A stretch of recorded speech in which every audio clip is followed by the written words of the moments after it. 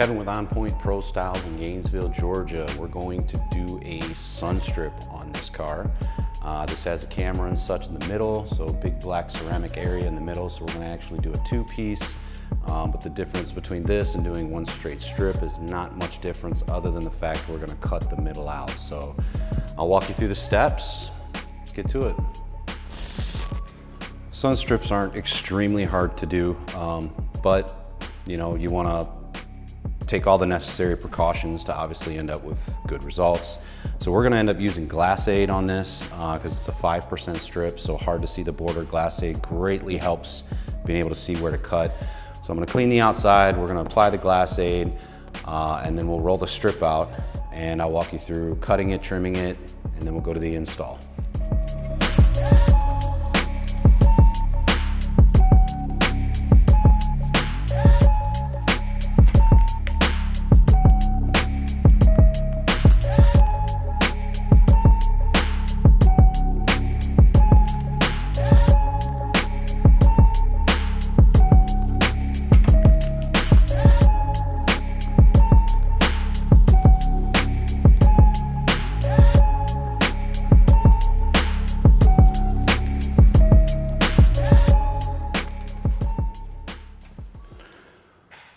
So sun strips we do as a wet application, not a dry application. You very rarely ever have to shrink a sun strip. So I've got the glass aid on, windows clean, so we're just gonna mist the glass. Our slip solution, soapy water.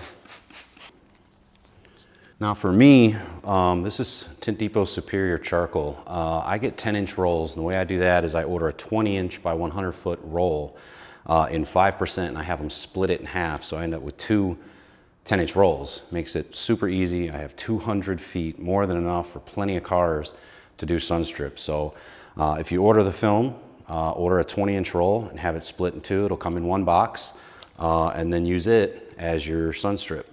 So.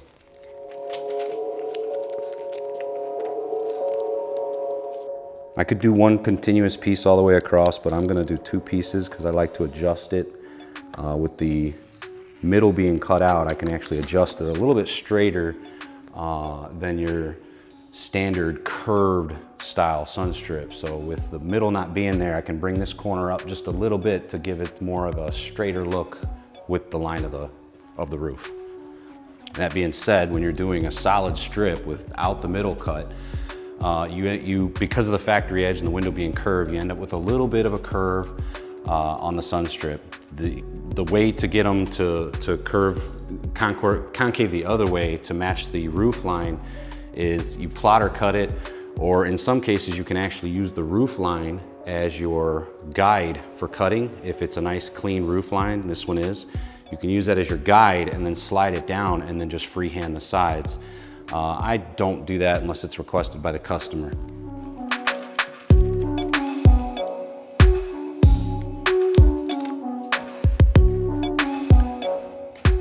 So obviously we need to line them up. You want them even on both corners. You want them even in the middle. The standard or the law here in Georgia is 6 inches from the top. It's 5.5 inches. It might be 6.5 inches. I try to just make it look good and normal without looking ridiculously low, which some people like, and I'm not opposed to that. It's just most people want it to do its job and be a glare strip on the top of the windshield. So we're just gonna line this up. I can see the outline of my glass aid, so that helps me kind of eyeball it. So this side looks really good. At this middle section that's cut out, I can see I'm about right in the middle. I've got a standard ruler to just make it easy, so I can lay it on this side, and I'm gonna go to the top of the windshield. I'm 9 inches. Whoops, gotta measure our middle, and 8. So we'll check the other side. Pretty easy to line up the middle because they're so close together. And that's it. So I've got 8 inches, 8 inches, 9 inches, 9 inches. They're going up just a little bit on both sides. That helps it not look like a curved sun strip with this being cut out. So now we come in with soapy water, lubricate the film. or squeegee doesn't move it. And take a squeegee, hammer it down. You want to concentrate on making this flat to the glass. If you get any fingers that pop up, try to get them to the side or the top, but it'll work out on the inside of the car. But just try to make sure that this is your flattest edge.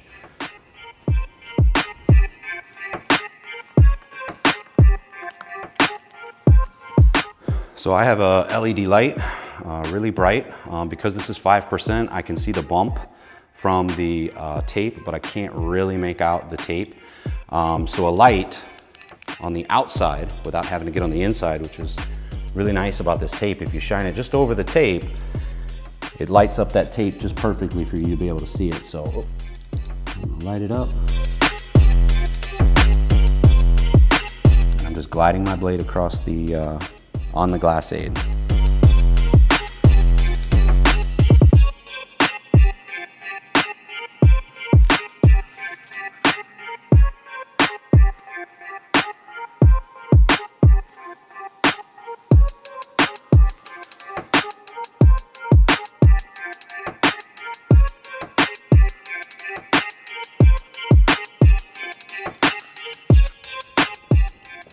We've got our sun strips, so we're going to remove the glass aid.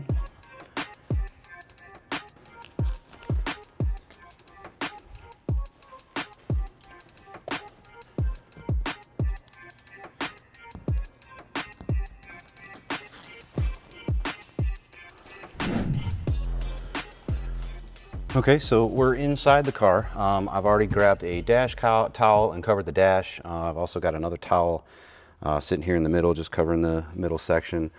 I have my handled squeegee and a hand squeegee, and of course the clay bar. So we're gonna clean the glass. I forgot my soap and water. So we're gonna clean the glass. Obviously, like any other glass, you're gonna clean it and make sure it's got nothing on it. So again, I take my hand and just kind of feel if it's really grimy. There we go, feels good. Take our clay bar. Clay the area really well.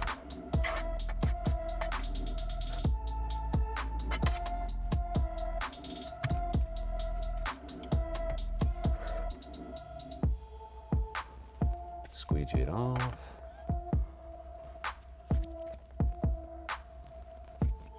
I like to squeegee twice. Good measure.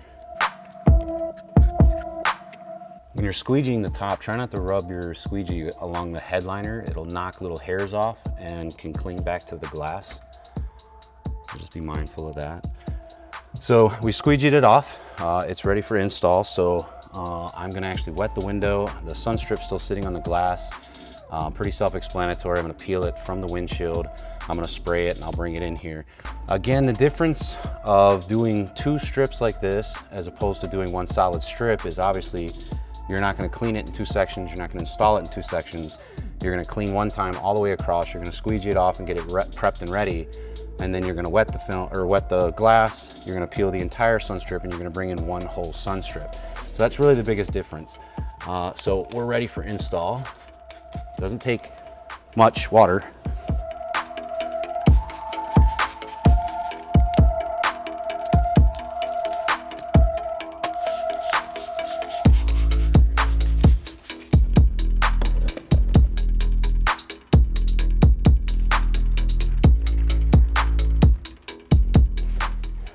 Careful not to bump anything.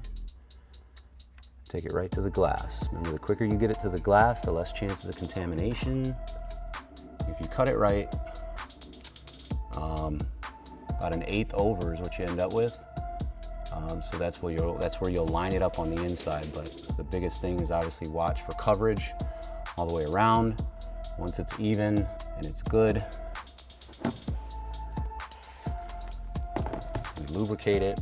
I put a finger overlapping the film and on the glass to kind of pinch it to the glass to keep it from moving. And you're gonna swipe side to side, not up and down, side to side. Now there is middle electronics, so I'm keeping the water to a minimum there, and I don't want to drive any water into this plastic housing. So I'm locking it down here in the middle Stay mindful, it can still move on you. And then I'm driving all this water down and away. Nice. And then I have this one to just really kind of get in behind the plastic and pull more moisture away. Just hammer it down. Wipe up your shield. And this side's done.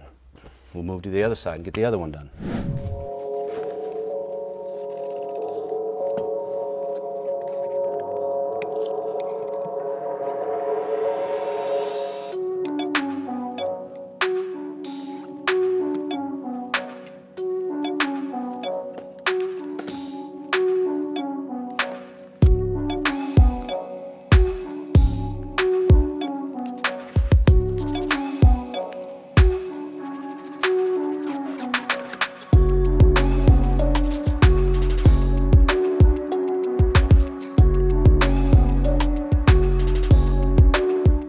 Look at the color of this film. This film is fantastic. Nice, rich black look. One of my favorites for sure. It tacks up really well too. That's another thing that I like about this film is it lets me slide things into place. And in most cases, it's pretty humid and hot out. So I've adjusted my soap obviously, and that helps a lot, but it allows me to adjust it into place, and then just a couple of swipes with the squeegee, well, again, with the right amount of soap, this stuff locks in.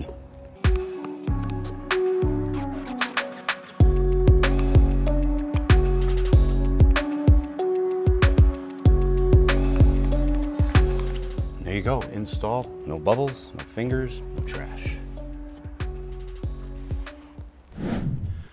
There you have it. That's how I do my sun strips. Most people do them probably the same way. They're not the most aggressive thing to tackle, but wanted to at least bring this out, show you how to do one. So, anyways, thanks for watching. TintDepot Superior Charcoal, and that's 5%. Remember, like I said, you can get a 20-inch roll and have them split it in two, so you have a 10-inch roll. Makes it super easy to do sun strips. So, catch you on the next one. Thanks.